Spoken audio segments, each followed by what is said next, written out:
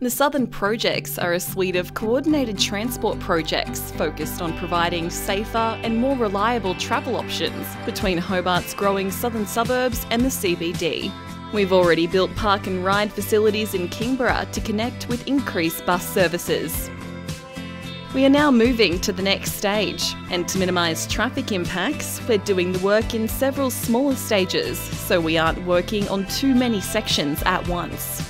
We will start with the Macquarie and Davies Street improvements, which will improve bus movements and traffic flow, particularly during the morning and afternoon peaks.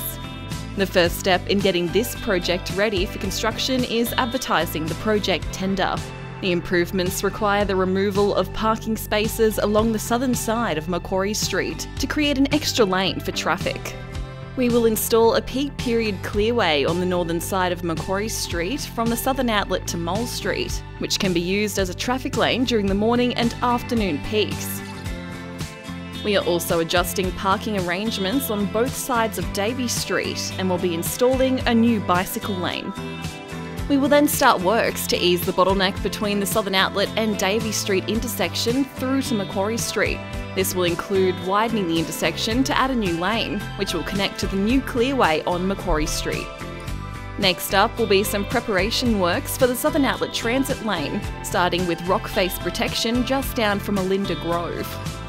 We expect to start major works on the transit lane in early 2025, with tenders to be advertised in late 2024.